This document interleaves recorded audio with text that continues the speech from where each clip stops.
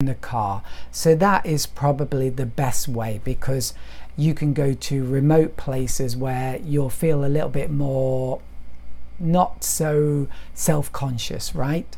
And it's easier to paint outside.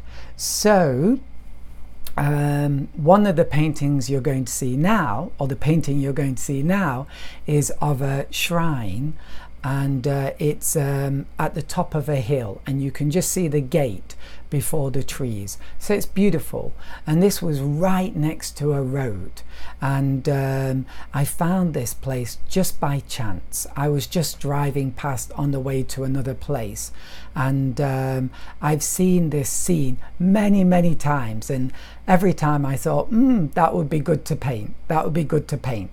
And maybe once or twice, definitely, I took a photo. And then I don't know when it was, but at some point in the studio I saw the photo and did a quick painting, and that's what you're going to see now. So it's not perfect, that painting, it's more a sketch, but I still like it, and I have to develop that at some point in the future.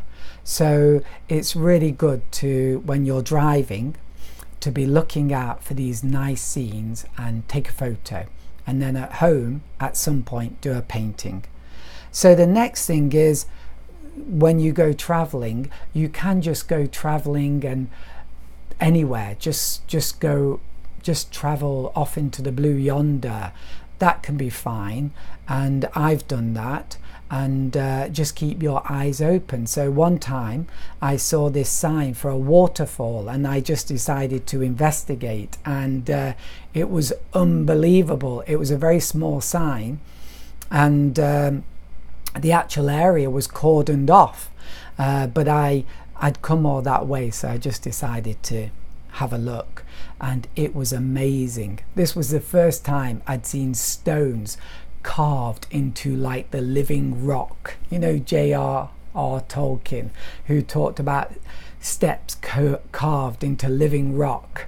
I'd never really seen that, I think, before, but this time I saw it, and it took a long time to get to the waterfall, but the place was amazing.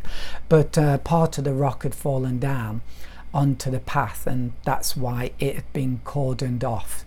But it was an amazing place, and I'm showing you a painting, but it's a terrible painting. I really have to try and do another one of that place. It's an amazing place. I wanted to actually get light and shadow in that area, but I think it's so narrow the sun never enters, because I went another time and I waited a long time for the sunlight to enter to give me these beautiful light and shadow effect, but it stayed in the shade all day, so I was very disappointed about that, but it's still a beautiful place. And then finally, where am I? Sorry about this. This is done very live. Okay, so maybe I will stop there.